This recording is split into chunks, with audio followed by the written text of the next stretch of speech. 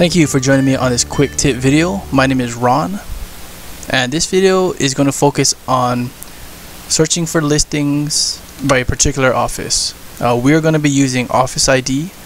This could be your Office ID or it could be any other Office ID.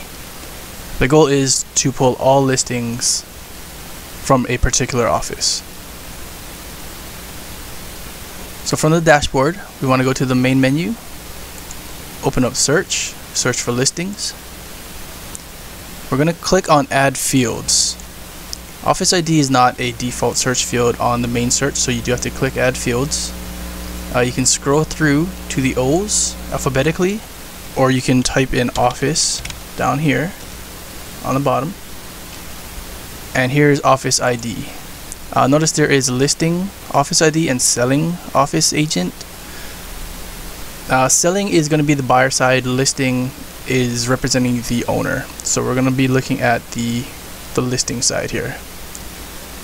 When you click on Office ID, box pops up to the right. Go ahead and type in the ID in here. Click the little check mark. Click close to close the add fields window. And go ahead and hit search.